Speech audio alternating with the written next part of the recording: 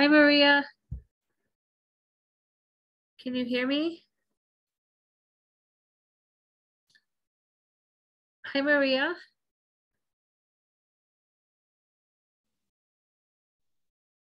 Can you hear me okay?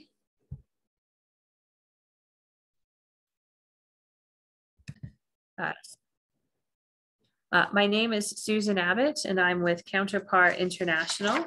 And today we are very delighted to welcome you to our session for the Global Democracy Coalition Forum on Can Social Accountability Rebuild Democracy from the Ground Up? I'm very pleased to be doing this today, very much in the spirit of collaboration and partnership. Our session kind of came together in a very serendipitous way.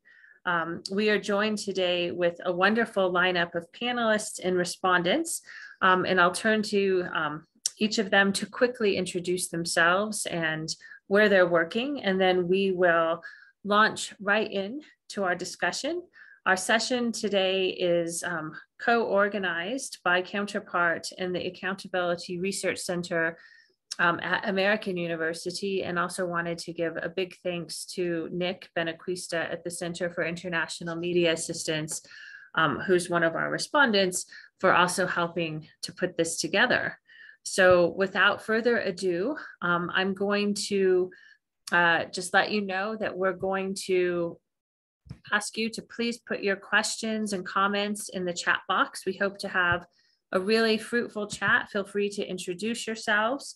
We're going to go through our kind of run of show or our program and key discussion questions, and then work towards a Q&A at the very end, and also to collect from folks any ideas that they might have for a year of action that we can, talk more about as we proceed along. But without further ado, I'm going to turn it over to Naomi and then the other speakers just to quickly introduce themselves. Hi, thanks so much, Susan. I'm Naomi Hussain. I work at the Accountability Research Center that has co-organized this with Susan. It's great to see so many of you here, and some people I know and some names that I know. So I'm really thrilled. Looking forward. Great. Christian? Hi, I'm Christian Aranda. I work at Counterpart International as Senior Governance Advisor, and I work mostly in the Middle East, North Africa, and West Africa on local governance and accountability issues. Thanks. Excited for this discussion. Great. Ahi? Hi, everyone. My name is Ehi Dako. I work with Accountability Lab Nigeria as the Program and Learning Manager. I'm excited to be here. Thank you for having me. Thank you. Andrew. Hello, my name is Andrew Lavali. I work in Berlin. I'm the Executive Director for the Institute for Governance Reform. We were just established 8 years ago out of a need to bridge the gap between the knowledge and policy. Social accountability is quite an experiment that we have been doing. We happen to be one of the grantees of the GPSA. I'm happy to be here to share our experience.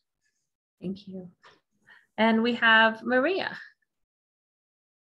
Hi, thank you, Susan. Hi, everyone. Thanks for joining. I am Maria Barón. I'm from Argentina, and I head an organization called Directorio Legislativo. And for a week or so more, I am the co-chair of the steering committee of OGP together with the government of Korea.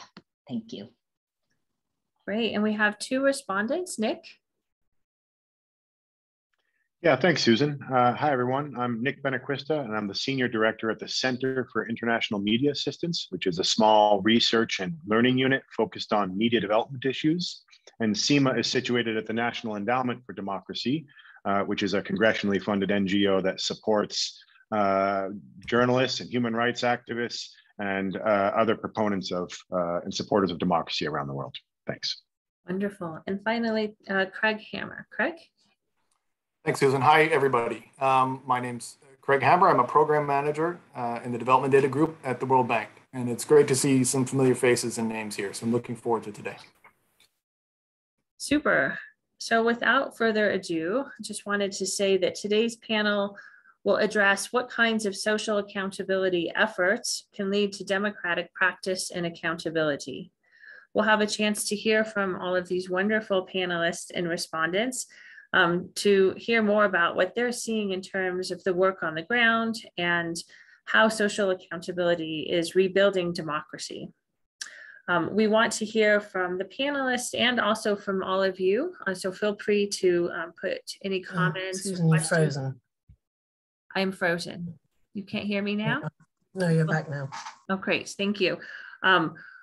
We want to hear from everyone in the chat, and we'll have some time at the end as well to hear about examples of the work that you're doing in terms of how social accountability is contributing to democracy strengthening.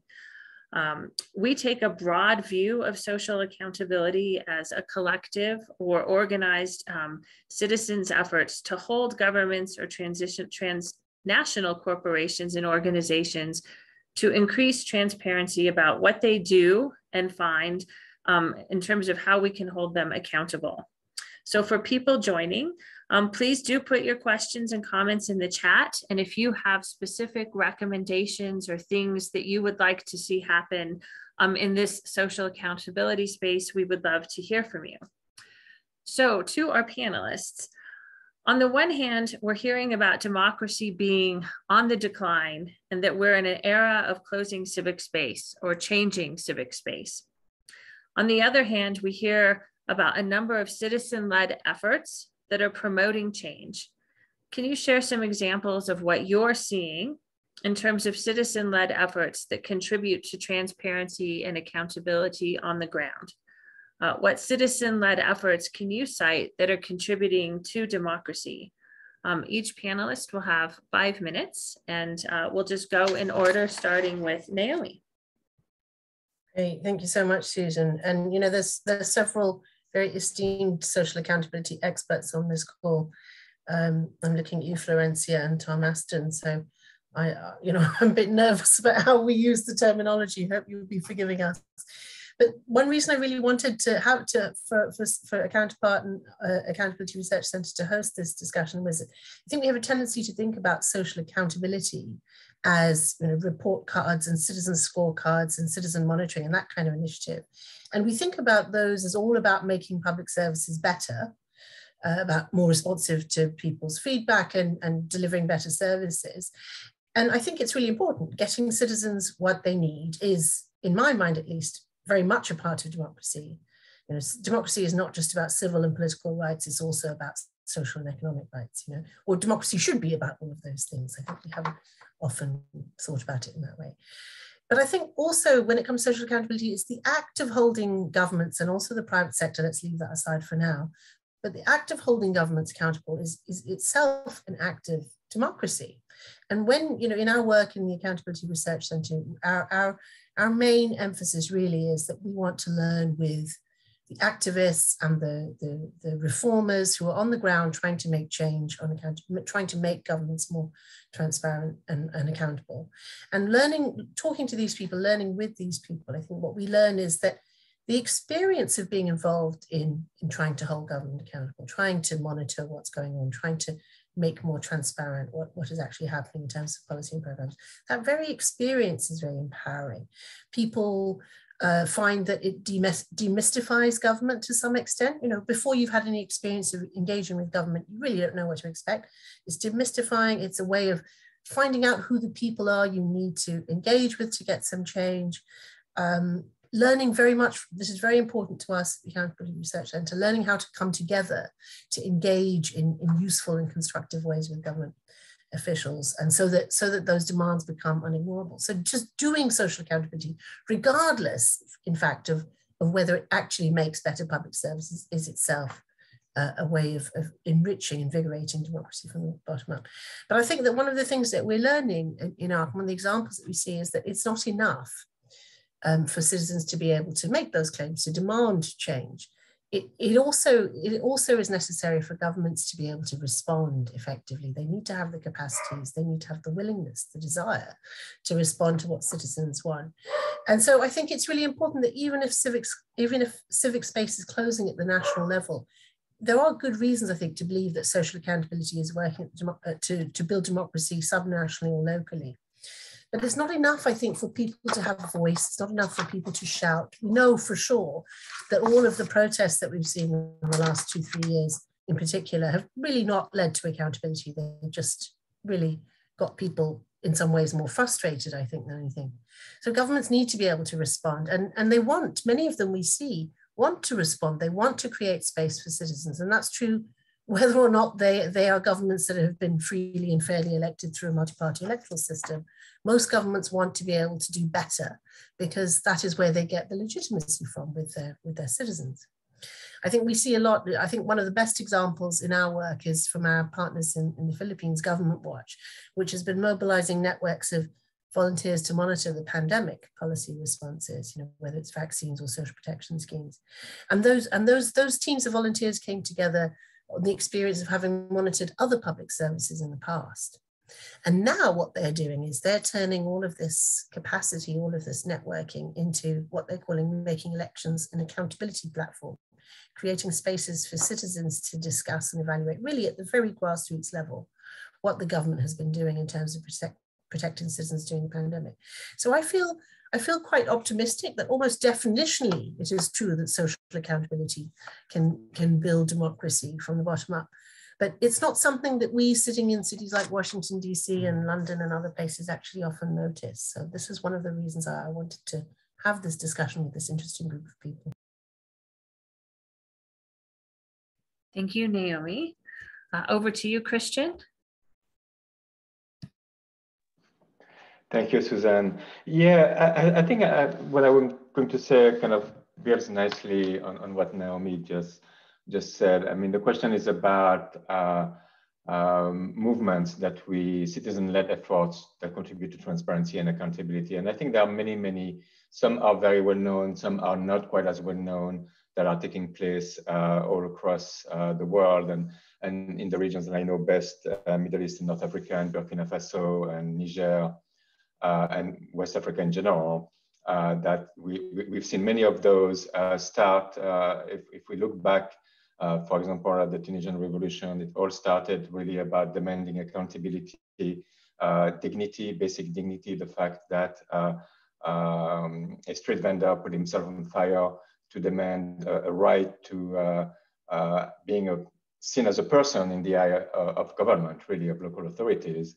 I think this is a very strong act of demanding accountability, and this started a democratic revolution in the country. We've seen similar movements in Burkina Faso with le balai citoyen, which literally means the citizen broom, which I love the image of citizens just kind of cleaning up the corruption and demanding more responsiveness, or the Y'en a marre movement in Senegal.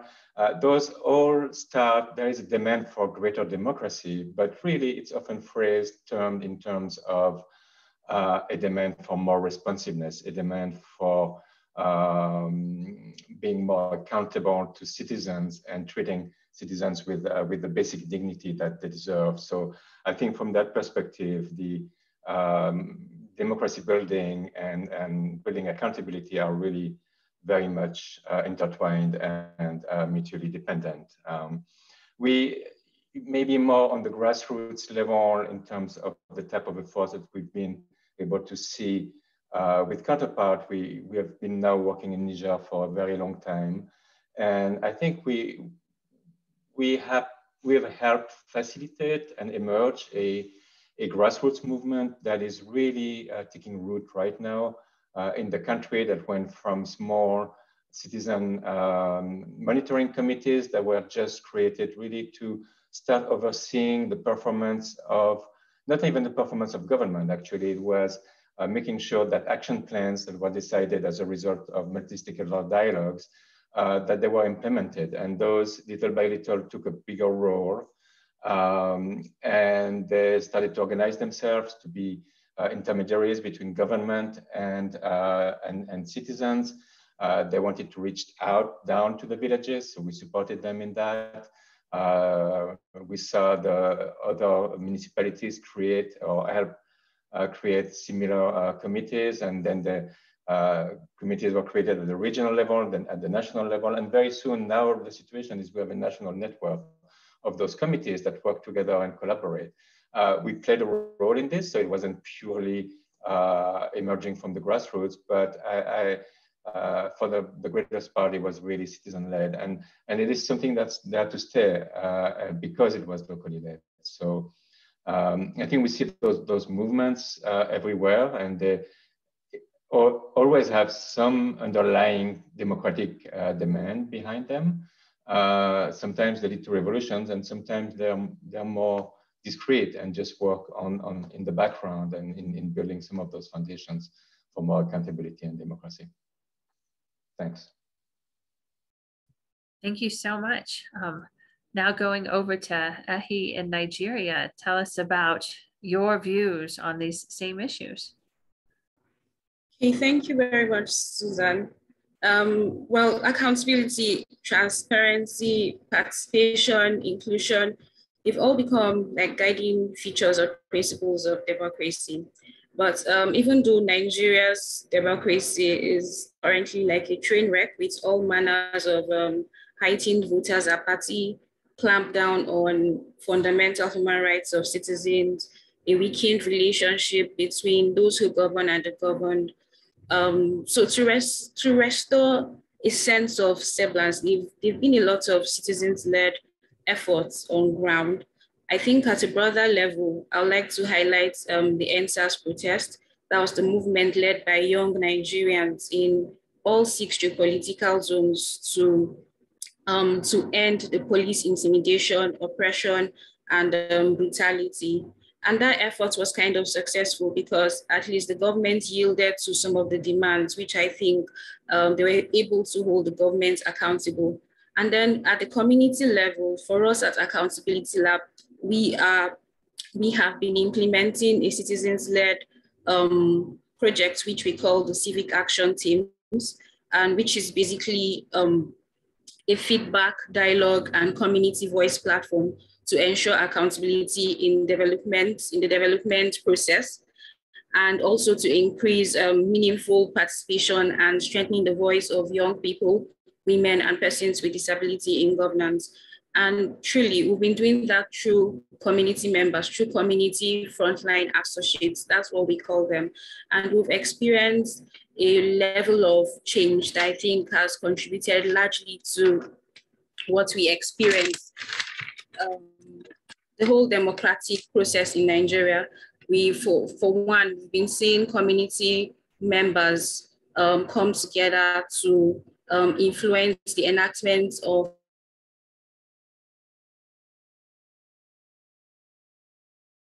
a disability community members and elected representatives strengthened during periodic town hall elections where community challenges are being discussed and solutions are being preferred by elected representatives. And then community members are now becoming more interested and more aware of governance-related issues and are beginning to ask critical questions on budgetary allocations, on expenditure. Marginalized voices in the community are gradually being included in decision-making processes.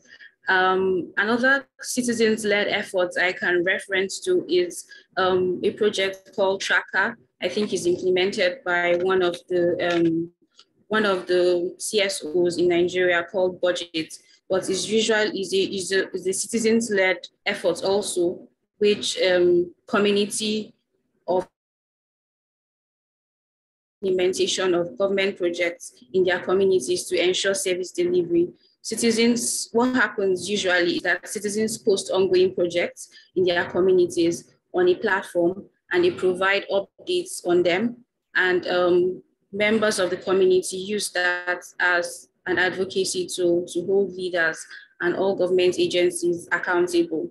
So democracy is people-centered, and basically most of the citizens-led efforts on ground are immensely contributing to democracy. Thank you. Thank you so much. Over to you, Andrew. Thank you very much. I think all of the presentations fit nicely with what the thoughts I'm going to share. At the Institute for Governance Reform, we're a very small policy research and advocacy outfit based here. So in line with what other people have said, you see, democracy thrives in the context of trust. Trust, that critical trust between duty bearers and right holders. When that trust is missing, too often we see anarchy, contestation not necessarily translating into improved lives of citizens. And what we do in social accountability is to see how do we build trust bonds and reciprocity between citizens and duty bearers. So at the center of all of that is the feedback loop between citizens and duty bearers. So in Sierra Leone, mindful of the fact that social accountability is normally context-driven, what we normally do at IGR, we invest in understanding the context, understanding the political economy issues, and that informs our activities. So I'll just share just 4 of those things that normally drive our thinking in designing our social accountability intervention. One, we realize that Sierra Leone is a weak state. It's a country that from war is a country that is poor. And in that context where citizens are very poor and the state is equally poor, it is not proper to mount huge expectation on this that the state cannot meet. So definitely the country will have a possibility of sliding back through interventions of NGOs. So again, like in many African countries, Sierra Leone is again ethnically divided. So you can draw the map of Sierra Leone. You see the northern region, which is almost half of the country, becoming red, that is opposition areas. And then the south and eastern region becoming green, which is the ruling party areas. So if we have societies that are ethnically divided, there is always a tendency for populism, for political parties to drive populist agenda, identity-based politics, which is not only typical of Sierra Leone, but it's common across Africa. The third thing we always take note of is citizens are far removed from decision-making. A number of people who work with in rural communities do not care how many people are in the president's delegation to New York, or what did the Minister of Finance announce in the budget in Parliament. So what they are concerned about is about their microcredits, whether they get nurses in hospitals, whether their teachers are in school. And the fourth one is, which has been normally the difficulties, what are the incentives for change? In all of this, this complex political minefield, how do you drive change in all of this? So for us, there are a number of examples that we can share. We've done the Citizens Manifesto, where we mobilized 700 groups across Sierra Leone. It's about quite the biggest coalition in the last elections to bring citizens' agenda on the elections agenda. We did the Ending Bribery for Traffic Offenses, which was a research done where we just identified patterns of payment of bribes to police officers, and we published that, and we engage authorities in how do we stop bribery for traffic offenses. But what I will share with you in a couple of minutes is the work we're doing with the Global Partnership for Social Accountability, which is the Service Delivery Index. With the GPSA, we've done what we call the SDI, focusing on health and education outcomes. So bearing in mind the conditions, the context I've just painted, one of the things we thought about, how can the Ministry of Education, local authorities, citizens in general, how can they own the initiative of delivering essential services? So the way we went about that is ensuring that we had a buy-in of the ministry in designing the tools, in first and foremost, on what the indicators should be. The second one is too often, people take Parliament out of social accountability, because I see in many social accountability literatures, there's an emphasis on decentralized service providers and policymakers, normally the MDAs in capitals. But we decided to factor in Parliament because out of the idea that Parliament is a key link that will, if there's a partnership between citizens and Parliament, there will be a greater demand for service delivery on the ground. So and again, given the fact that parliamentary turnover in Sierra Leone is about 82%, so the incentive we introduced in the project was that, citizens, parliamentarians are losing their seats because service delivery is poor. So they bought into that, and we did the service delivery index for MP constituencies and local councils. So the research actually looked at the delivery of services in all 132 MP constituencies and local councils, selecting 5 schools randomly in every constituency and 2 health centers in every constituency. So on the basis of that, we rank the schools and the health centers. Incredible. I know time is running out, but one of the things we did after the result was out, for the first time, the result was launched in Parliament, just because we ensured that there was buy-in of members of Parliament. We did not promote a terrain of contestation, but we tried to promote cooperation between us and them. So they bought in, and this week, the service delivery, which is the first civil society report to be debated in Parliament, will be debated in Parliament. And the Minister of Health and Education actually co-authored the forward of the document, which gave us authority to share the results at the community level. We've just completed a roadshow in the districts that are the poorest, because the 2 ministers of education and health agreed that start rebuilding citizen-state engagement in districts that are hard to reach, that are the poorest. So things like teacher deployment, things like how nurses are being allocated to clinics, the theft of drugs, we are all discussed in a more educated atmosphere, and that was devoid of rancor, because all of them were part of the project, and they realized that the best way to go is to accept the change. I will end with a quote from one of the chiefs. There's a particular chief in Sierra Leone. Chiefs are very powerful here. So a chief normally is a traditional leader of a geographic area. So there's a chief in the district, in the chiefdom, that could say that's one of the poorest places to live on the planet. And this chief said, after we presented the service delivery index, we told them, we are giving bad news to your community, but at the end of the day, if you work together, that is citizens and duty bearers, there's a possibility for you to convert this liability into an asset. And then the chief said, bingo, the next time you're here, these results will change in both health and education. Thank you very much. Sorry for taking much of your time. No, it's wonderful. Thank you very much, Andrew. Rounding out our kind of opening statements, we have Maria on the line here from Argentina. Over to you, Maria. Thank you, Susan, and thanks for all the interesting projects that you commented before me. I wanted to comment on our project, but first, before that, at least in the context that I'm living at, which is Latin America, the whole hemisphere, from Mexico down to the south, there are groups and organizations that only by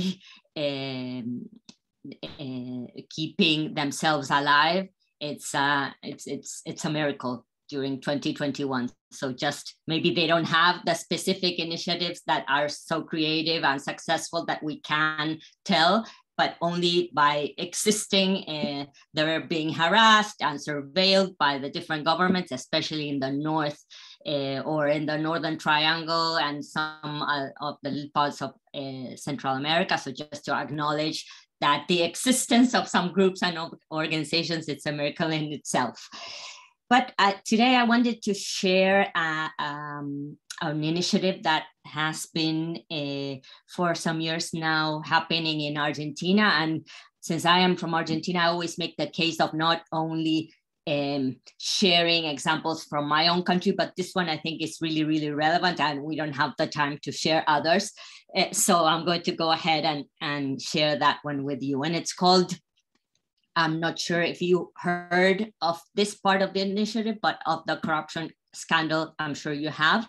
This initiative is called Clean Form, or in Spanish, it's called Ficha Limpia, which is a response to corruption scandal, like I said, I'm sure you've heard, which is the notebook scandal, which is, just to share a brief a summary of what happened. It's a chauffeur of a vice minister in the previous government in Argentina that during 5 years or 4 years, he, with a notebook, he recorded everything that he did while being the chauffeur of this vice minister. So all the meetings that he attended, all the addresses, all the people that he carried in the car besides the minister, and all that is recorded in writing in 6 notebooks.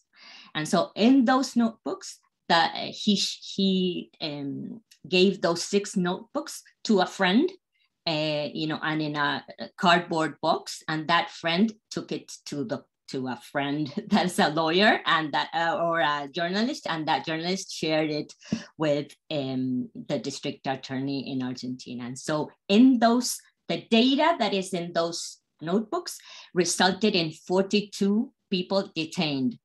Half, more or less half, public officials, and other half businessmen, men. Not business women as well. And so this, just to share, and you can Google it, notebook scandal or escándalo de los cuadernos in Spanish, but it was covered by all the media. And so this initiative, as a response to that, or as one of the responses to that big scandal, because it meant, like, for a year, all these business people and very high level ministers and public officials going to the courts, and that covered by all the media. It was very high or really covered by the media. So this person, a person called Gaston Marra, a citizen, a normal citizen, by the feet, we call it in Spanish, de a pie. He decided that he wanted, that it was a good initiative, to create bills that could prevent people that were sentenced for corruption counts for being lawmakers. So this, he put it in the form of a bill. And so the idea is that people that have been sentenced to corruption counts cannot be candidates. And so he initiated very timidly at the beginning and very strongly now this initiative, getting some journalists, some champions and mostly at the local level, or as we say, subnational, because it's Argentina is a federal system, so you have all the provinces and then you have like all the municipalities. He did it at the provincial level, not the federal one. And so he found many champions, many journalists that wanted to help, and of course many organizations like mine that wanted to join this, as he calls, citizen movement. And when I told him, for example, that I was going to talk about this today, he said, please don't mention my name, which I already did, because he wants everyone to understand that this is a citizen movement and it's not led by anyone, although every citizen movement has a couple of leaders at least. And this movement, as he calls it, doesn't have a registration. It's not an NGO or a foundation. And the only thing that they have is the social networks. so Twitter mostly and Facebook, and also all the petitions through Change. So what he did, where we are right now is 3 laws have been passed at the subnational level. So in those provinces, none of the people that already have corruption sentences can present themselves as candidates. We believe that before the year ends, we will have a 4th one. But I think if we can, and I really briefed the whole interesting initiative, but if I have to say 2 or 3 things of the criteria that that we all agreed in this sort of initiative or movement, the first one is it's non-political. So there's been thousands literally of Zoom conversations, public, private, but if there was a politician, we needed to have politicians from mostly all of the parties, or not politicians that you knew that were going to sort of bring sort of the whole initiative to sort of more partisan lens. So it's very clear that it's a citizen thing, not a political thing. The second one, like I said before, they want to call it citizen movement, because after this, there's other initiatives which I'm going to, so this derived in sort of an internal conversation, and there's other needs that the sort of group sees, and I'm going to tell you now. And then the third is there's no money. So no one has funding for this. So they only use what they have. So everyone has other jobs. I work for an organization. The person that leads this has a radio program, and he's a lawyer, and everyone has other sort of métier. And then just to finish with this, and we can exchange after this, it's really, really interesting because it's ongoing, and maybe next year we talk about this and there's other sort of unexpected results or expected ones. I would like to say sort of the next steps, or the things that have been sort of at the core of the internal debate of this movement. The first one is the idea that we need with more whistleblowers to bring in sort of like of this chauffeur, which was sort of a chance that all the dots got joined for some reason, and so we need more whistleblowers. But then, of course, if we need more whistleblowers, we need the protection of them, and so we're creating sort of a group that can create or advocate for the protection of whistleblowers in different ways. The second one is there are already several multi-stakeholder champions. So there are, I would say, a mini cohort of MPs at the subnational level that already champion this by themselves. And that's the interesting thing of the movements, I think, which is then you lose control or you lose contact, and they can advocate for this or other issues. Okay. And then we need to wrap up just quickly here. This is a wonderful example, and I think very inspiring for sure. But maybe kind of now to you, Maria, and to the rest of the panel, can you maybe comment a little bit on how do organizations who seek to build social accountability better make use of what we've learned in terms of what works and what doesn't? So you've already given some kind of really good cues on that, Maria, but could some other panelists kind of weigh in here on lessons learned, or perhaps some of the evaluation specialists and researchers that we have joining us? Maybe you have thoughts that you could put into the chat, but what are our lessons learned? What's working, what's not working? Starting with you, Naomi, please. Yeah, I very much want to hear from the other participants here. So I don't want to go on for ages, but I think that one of the things we have learned is that if the learning agenda, the research agenda is set, far away from the actual action, if the people who are doing the activism aren't the people who get to set that learning agenda, who say what's important and why it's important, then the learning is very limited. The learning is very detached from the reality, and it's not very applicable. It's not actionable in the way that it might be if we're learning with actual frontline actors. Great, thank you. That's very provocative and simple. So very good one that we could perhaps come back to. Christian, what are your lessons learned? There are very many lessons learned, of course, but I think we go back to what is tried and true and that we know works because we see that it works. And this is really emphasizing partnership, emphasizing collaboration. And speaking for Counterpart, which is an outside organization, of course, we intervene from the outside in local processes and local contexts, is keeping to a facilitating role that we don't drive the agenda, but that we really facilitate the agenda and really try to the greatest extent as possible to really be about locally led development, not development pushed from the outside. Maybe one thing that I would say, and I think Naomi touched on this a little earlier in our first little intervention.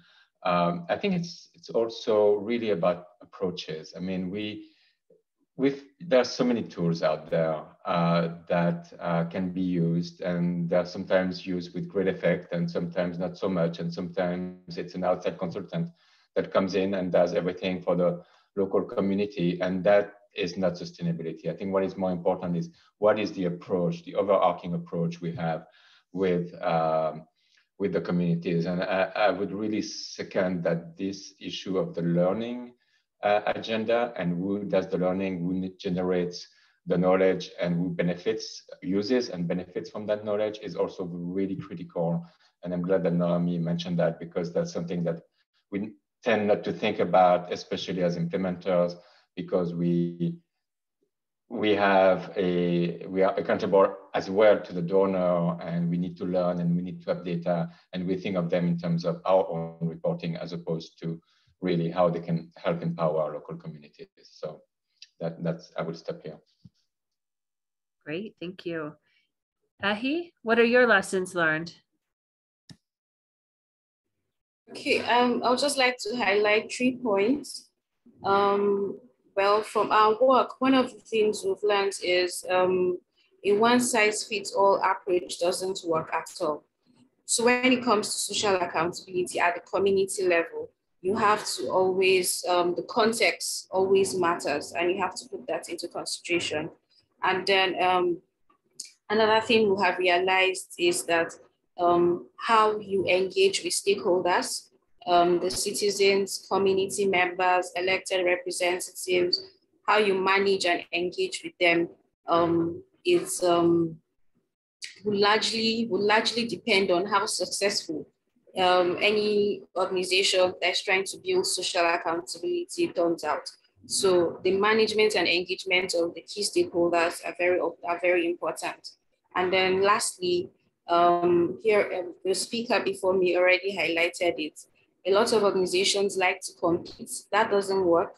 But I think leveraging on partnership and collaboration of other organizations doing similar interventions always goes a long way. So collaboration works and competing doesn't work. Thank you. Thank you. Andrew, any lessons learned from your work in Sierra Leone?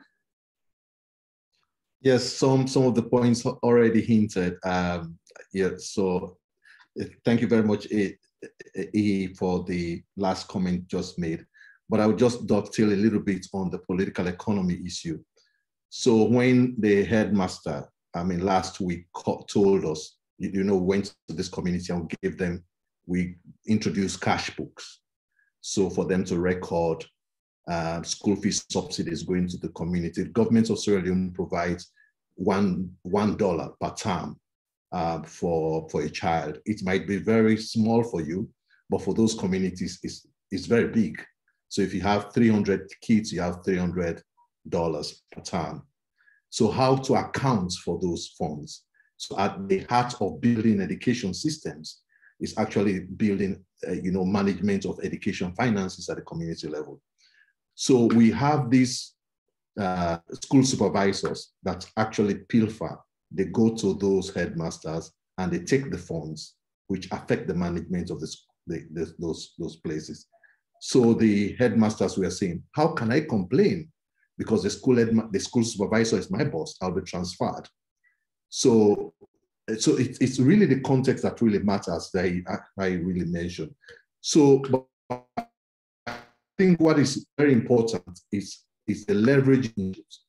So we've seen that to be very important because for them, for those schools that we champion, for those hospitals whose schools we champion at the national level, because it doesn't matter how much you educate communities, there are many problems that community all by themselves cannot solve. They cannot employ teachers. They cannot employ nurses. So you need stronger organizations to work with weaker groups, as Harry mentioned, to have this broad coalition. So what they've been doing, like just last night, a headmaster called me to say, my roof was destroyed by a storm, and the roof was supplied to me by a disaster management agency. And the chief is not allowing us to use the roof to the zinc to roof the school. So we alerting the Anti-Corruption Commission to take action on that. So it's really, to me, it's about understanding context and trying to understand the incentives. We will never have got our report debated in Parliament if we never understood what members of Parliament had wanted to see in our report. And on top of that, how can they embracing social accountability can align to their political interests as well? Thank you so much. Maria, just quickly, anything you want to add to this point on that? I just wanted to underline some of the words that Christian and Andrew were saying about partnerships and about how to strengthen the role of the organizations or groups that are working in a specific district or context, because many times the regional or the international organizations or groups step in, and in a way without wanting, many times or usually what they do is sort of weaken them or their role. And we found, at least in my experience this year, that there's really strategic roles for all of the different origins of organizations, if there's a sort of space and a communication that allows for partnership. I think the local conversation all the way up to the international one, I think really can accommodate for the best objective for each of the different organizations or groups that are there. And also one other thing is to work in a sort of multi-stakeholder fashion in a way. Thank you, Jasad. Thank you so much. We're going to open up our final question to everyone in the group, and I'll kind of keep mindful of the time because I want to make sure we go to Nick and Craig for some responses. Our final question is to the panel and to everyone on the line. Is it unrealistic to expect social accountability to help rebuild democracy? Is social accountability work inherently at odds with democracy building?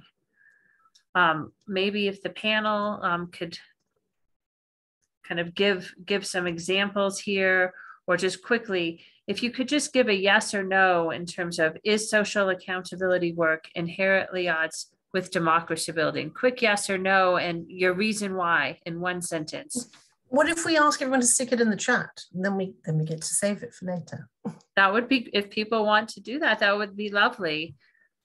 And Tom, feel free to ask your question here. You have a wonderful question. Heard little about international so far.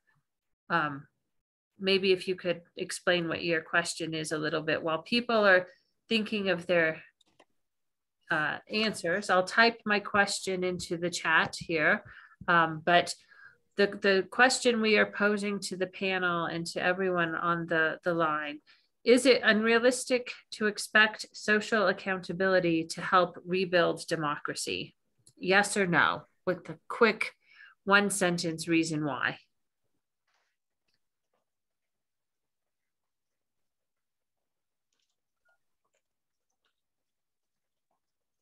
Naomi, is it realistic?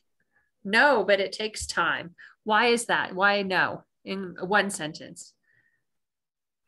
You can't fix these problems with an app or with a little bit of information. You need to build citizens' capacities, citizens' collective capacities. You need to figure out how to engage with the state in a way that works. All of these things take time. Right, Christian, no, but it's optimistic. Yeah, no, I think it's very clear to me that you cannot have democracy without accountability, and you cannot have accountability without democracy.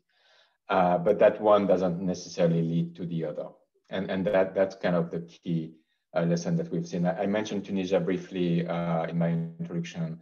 And I think if we look at what happened in Tunisia, where you had a process of democracy building that was not responding to the needs of citizens, where citizens saw a mess in parliament, people actually fighting with each other, then you had a pseudo coup that took place, and now nobody really knows where this is going. So, and that's a perfect case of democracy happening without accountability. And at the same time, accountability without democracy can only go so far. So yes, we can hope by building democracy, we can build a little bit on the foundations. Through accountability, we can build a little bit the foundations of democracy, but we also need to be realistic in terms of how far we can go and how much we can achieve. Thank you. Ahi and Andrew. To ask, sorry, can I just ask you, I don't know if the other participants are clear that we're asking you also, what do you think? Is it an unrealistic link to make between social accountability and democracy? That's just everyone on this call, not just the panel.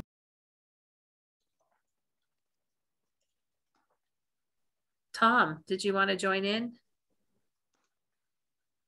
Sorry, I was just trying to clarify my response to Maria. She didn't understand my question.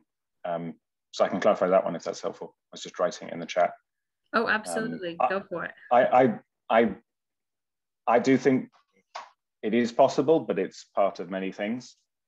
That would be my answer to it. But in terms of the international point, I was just asking the question in relation to how important or not do you think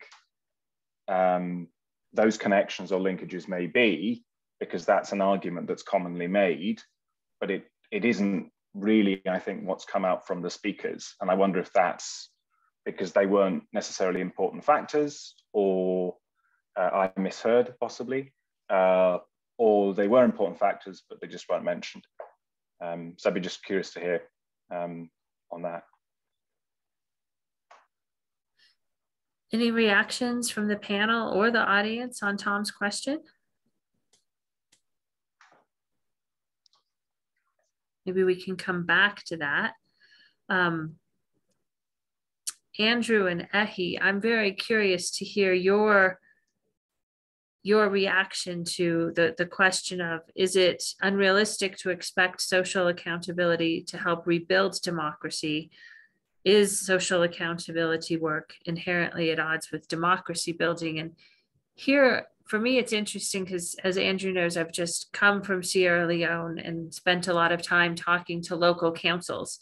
So I have this very vivid picture of civil society, in the face of councils, in the face of civil servants and politicians. And the question really is quite an interesting one in terms of, does civil society, in this sense of social accountability work, contribute to democracy building? Is it helping to make the work of these local councils more democratic, more open and transparent, and helping them with their work? What is your take on this question from your work, from your perspectives? Quick yes or no, and reason why. I think social accountability definitely helps build democracy. So Susan, you're quite right. From what is happening in Sierra Leone, I mean, for those of you on the panel and audience, you can just check the Citizens Manifesto, which we did in 2018. I think for social accountability to build democracy, there should be some convergence between social accountability and political accountability. And if we leave them distinct, so you will see social accountability doing some form of promotion of service delivery without actually attacking the underlying constraints, the binding constraint to service delivery or to underperformance of the states, which is really you need in democratic reforms. So what we did in the Citizens Manifesto, we just brought together 720 groups to agree on 7 things that we want political parties to do. And we floated this as a citizens' elections agenda. And they adopted it. Some wrote it down in their manifestos. The major parties actually acknowledged that in their manifestos, because we brought together the big coalition of interreligious councils, the university, to come together to say, we want you to allocate symbols to women. We want you to allocate X percentage of symbols. By symbols here, we mean like party tickets to young people. We want an ethical leadership. So we want you to declare your assets before even becoming president. And whoever wins elections, this is the first 100 days actions we want to see in the first 100 days. We did not achieve all of them, but we achieved some. And by 2023, we believe the more we sustain such effort, the more we begin to see social accountability actually deepening democracy. What we did in that election is to measure the uptake of citizens, the policy uptake of citizens. How many citizens are actually voting on ethnic lines compared to those who vote on policy lines? So that's one of the things that our research showed, that through those campaigns, and I think Richard Glenister and other writers have shown that where you promote information dissemination campaigns over time, it may lead to behavior change, which really is at the heart of social accountability interventions. Thank you, Andrew. Last comment here from Ehi, just very quickly, what is your take on the same question in literally yes or no in one very short sentence? Okay, I think social accountability supports democracy, so I align my thoughts with that of Andrew. But what's important is that we need to improve and expand citizens' engagement through inclusion, because democracy is for the people and by the people, and this includes citizens being part of politics and governance to demand and build accountability, and social accountability provides that kind of support that the democracy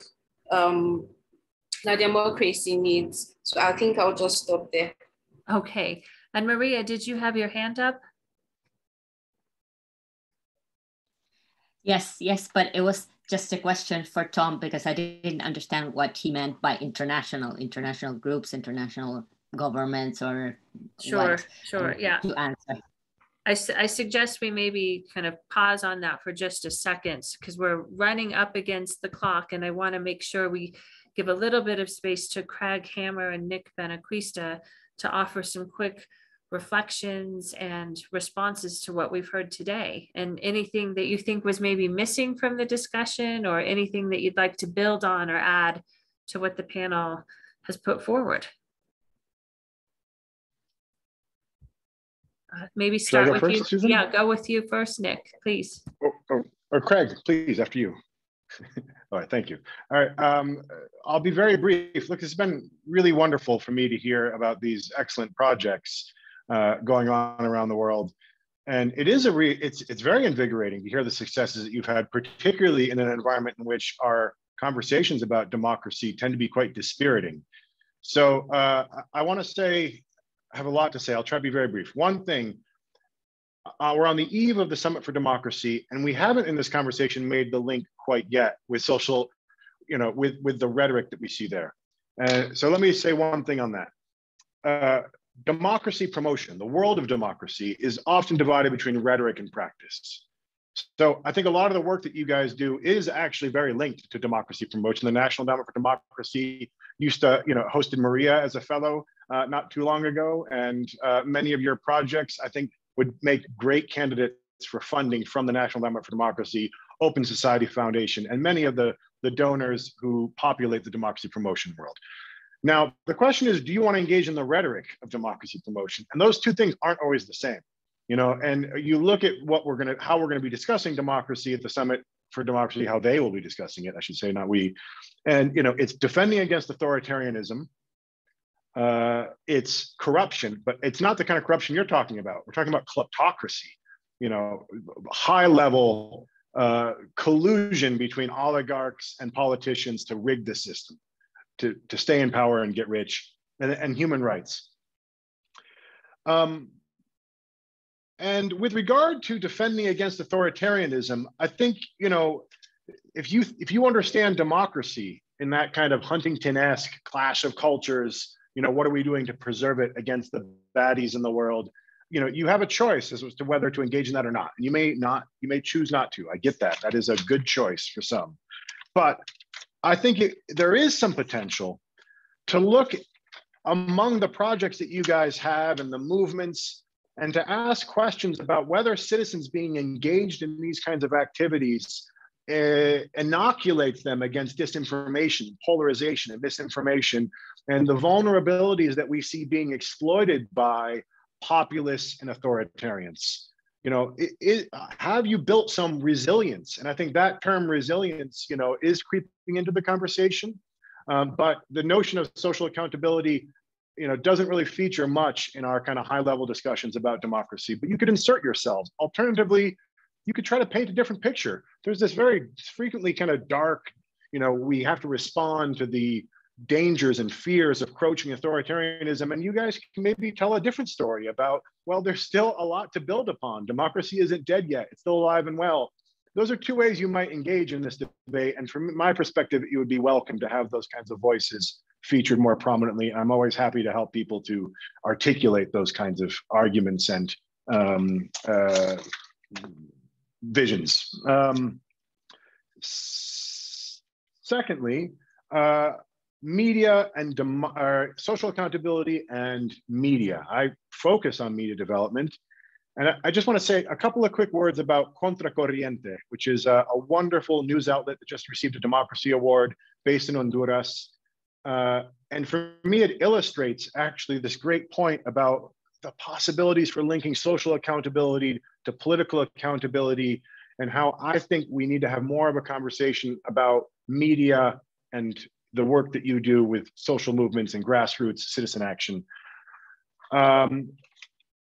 Contracorriente was born of the Indignados movement, a journalist covering the Indignados movement, a movement against everyday forms of corruption, met with an activist who was frustrated that the story wasn't being told effectively, and also seeing a flood on social media of complaints about corruption in people's daily lives, but not really being able to make sense of that flood of information or verify it, and giving a kind of ammunition to the corrupt, because these accusations were not always verified, and they didn't have the journalistic procedures to ensure that the accusations were accurate, and they lost some opportunities. And so Contracorriente was born between an activist and a journalist. They formed this great outlet.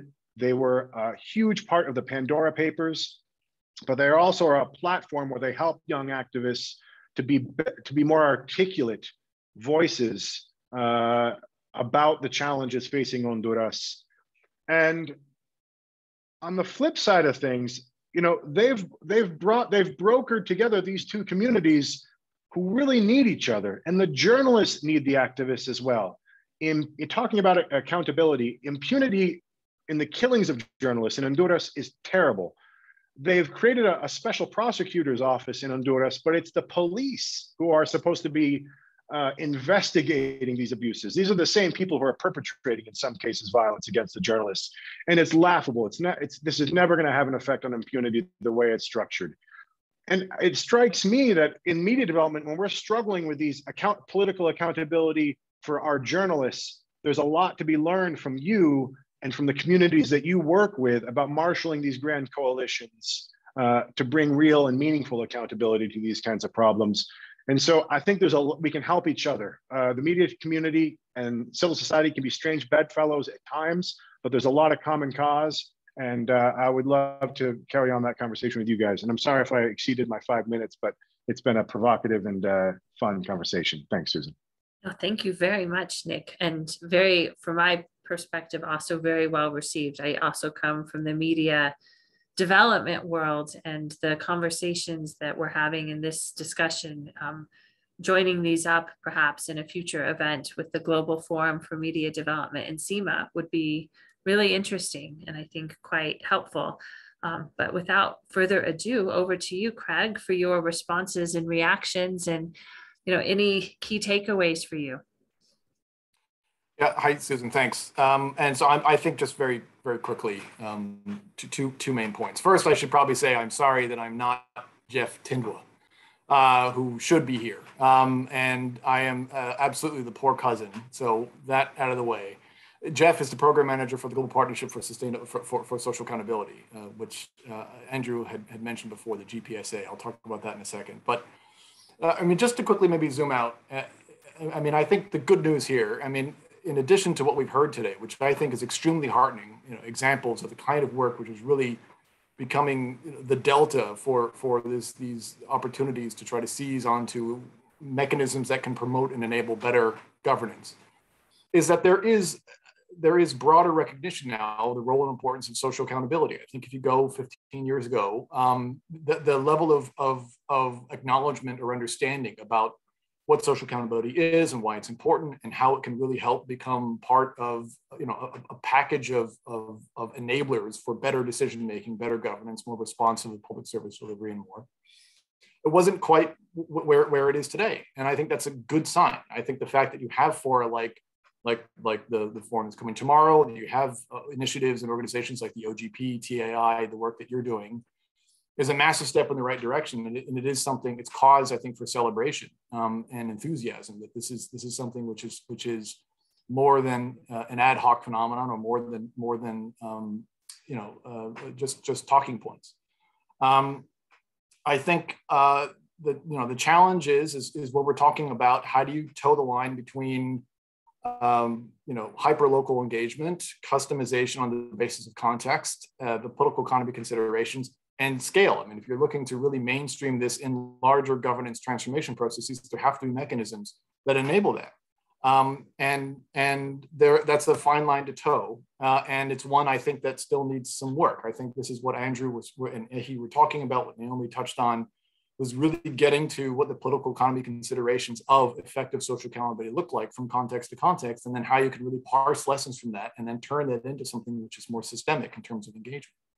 And the challenge there is what would really help, and I think is still something which is coming together, is a stronger set of like an empirical foundation. I think you need a stronger empirical basis for some of this work, because that's what moves the conversation from nice to have to must have. And I think the importance here is there's still a gap there, knowledge and empirical gap that needs to be filled in order to really help facilitate this uptake along the lines of what I think we all really want to see. The challenge there is, again, moving back 10 years ago, is the skeptics were the ones who were kind of controlling the dialogue. If you look up things like, there were massive publications and engagements and reports on things like, does participation matter? And there needs to be, the good news, I think there's been a lot of progress since then. I mean, Carmen Milena wrote a great book a couple of years ago, From Political Won't to Political Will. There's a lot more also understanding about where this work is coming in. The fact that we've got John Gaventa on this call at all, I think signals that there's a lot of enthusiasm for this. But obviously I think there needs to be a bit more here, because as much as it is important through things like the GPSA and other initiatives, it has yet to reach that level of being a normative component of governance transformations that I think for those of us on this call would agree it clearly needs to be, but it's just not there yet. I don't want to go much beyond that. I do want to make one plug though. The GPSA has an open window for grants right now. It closes next week. So for those of you interested in potential support or collaboration under the auspices of the Global Partnership for for Social Accountability, please have a look at the GPSA website and make the most of the resources that are made available there. Thank you very much. Thank you so much, Craig. Before closing, just wanted to give the floor to anyone on the line. I don't know, Denise or Blair, you've put in some really nice comments. Do you want to just say a few words and put out your suggestions or your comments? No, I think Ehi has talked very well on behalf of the Accountability Lab. Thank you everyone for a really interesting discussion. I did pop a link in the chat to a recent report that might be useful. I suppose my closing question would be, what's the future of social accountability? I don't know if we have time to get to it, but what do our panelists think are the next steps? What is the next phase? What are the tools that they think will be the right kinds of social accountability tools going forward? Citizen assemblies, for example, are all the rage at the moment. Is that an answer, or are there other things that they see emerging at this point? Love it. That's a great question to end on. Quick round robin of responses, starting perhaps with Naomi and going forward. What is the future of social accountability? I think moving from projects into movements. And I think we also have to have a follow-up conversation with people about this. And I wanted to hear more from quite a few people on this in this webinar that we haven't had time to hear from. Denise, Florencia, John Gaventa, Tom, Fredline, Friday. You know, there's a lot of people here I want to hear more from. So we must have a follow-up. Absolutely. Yeah, I think, you know, Naomi and I and others are very keen to keep this going and kind of revive the conversation a bit and join up some groups that should be in this conversation, but maybe are not always part of this discussion. So we're very hopeful to continue on in some way, shape, or form. And we have all of your emails so we can be in touch with you. But great suggestion on moving from projects to social movements.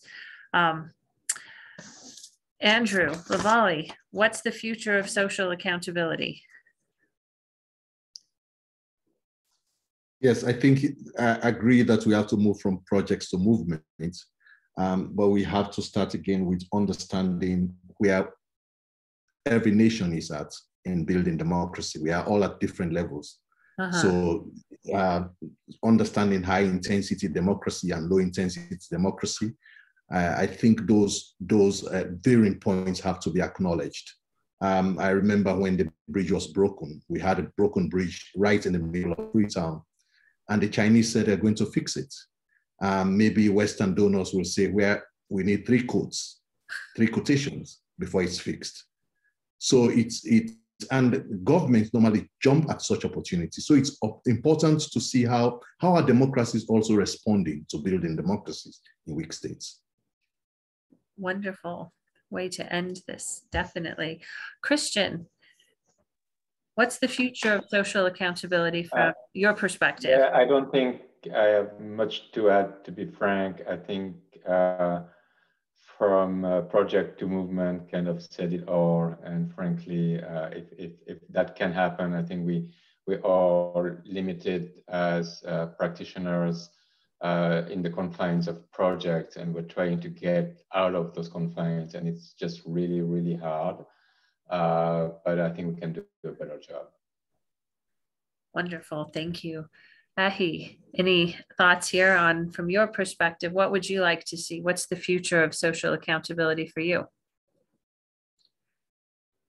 I think one key thing will be investing significantly and financially in political engagement, and also providing concrete opportunities for young people to engage in the political process through lowering of barriers to entries, especially within the context of Nigeria.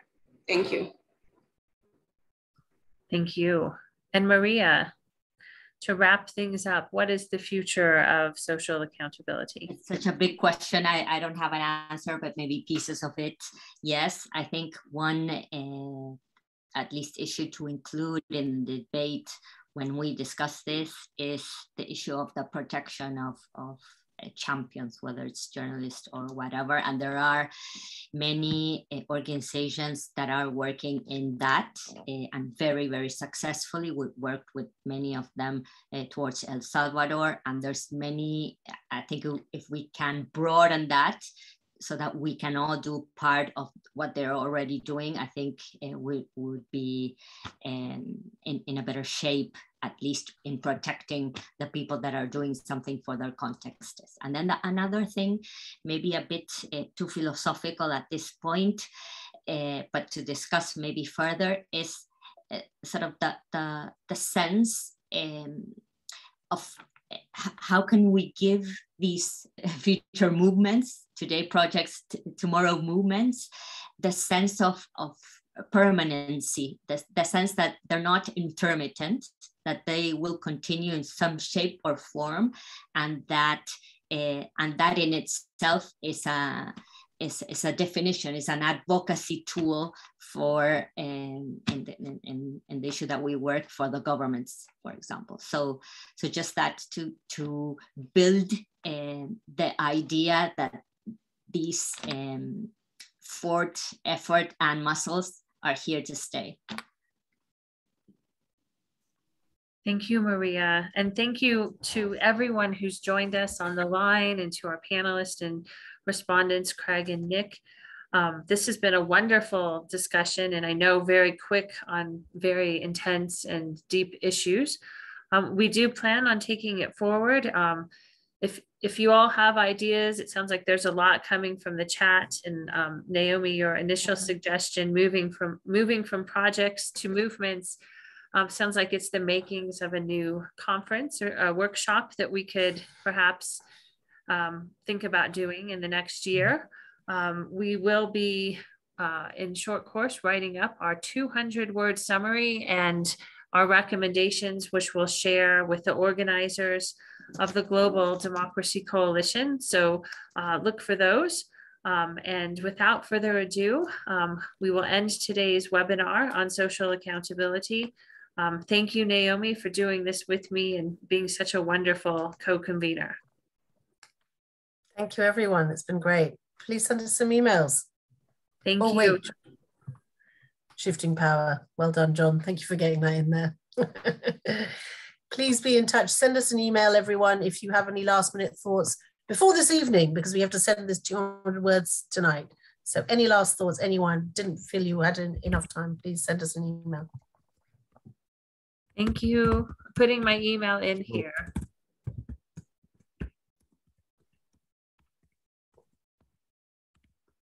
Thank you. Bye-bye. Bye. Bye, Andrew. Bye, Maria. Thank you, everyone. Bye, Ahi. Bye, everyone. Thanks. Take care. Bye. Bye. Naomi, do you want to stay on or should I call you? Yes, this is good. Stay on. Okay, I'm going to stop recording. now.